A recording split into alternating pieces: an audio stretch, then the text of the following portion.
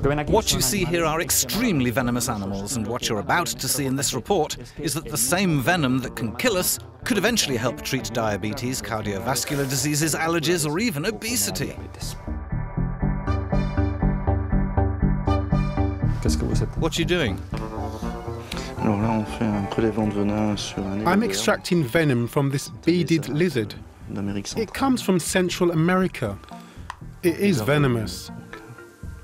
Venom from a species close to this one has already been used to develop a treatment against diabetes. This unusual farm in southern Belgium houses around 200 extremely venomous species. All these animals are carefully farmed with an ambitious research purpose in mind. Until now, these venoms were mostly studied to find antidotes, but that's apparently changing, isn't it?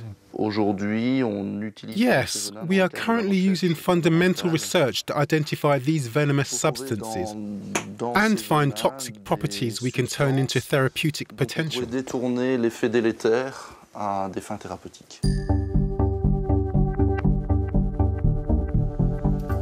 This venom comes from a dangerous viper from South America. It is a very active and powerful venom, a complex chemical cocktail, and we want to identify which of these components have a good potential to eventually develop new medicines.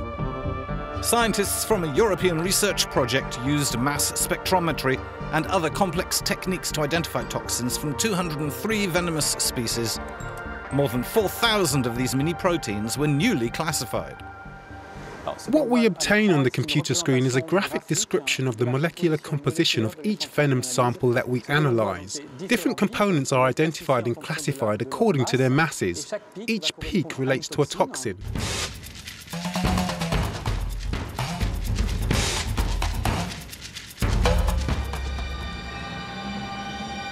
Once identified, these toxins were then produced through extremely complex biological and synthetic processes. At the end of our process, we obtain a resin. You can see it here. The resin is later treated, so we get a synthetic product that is then going to be shaped to obtain the toxin that will finally be tested. The obtained toxins were then indeed tested by screening them against selected molecular targets. Results were promising, researchers say. Venom-based drugs against some diseases are no longer a matter of science fiction. We've chosen to focus on diseases like diabetes or obesity. In these two domains, we still need to develop new medicines. So what now is the follow-up to your research? Discovery and characterization processes take about 2 to 3 years. Then you need another 10 or 15 years to develop, test and certify new medicines prior to their eventual commercialization. And as well as the health benefits, researchers hope their work will somehow lead to a change in our attitudes to fearful, yet eventually beneficial creatures.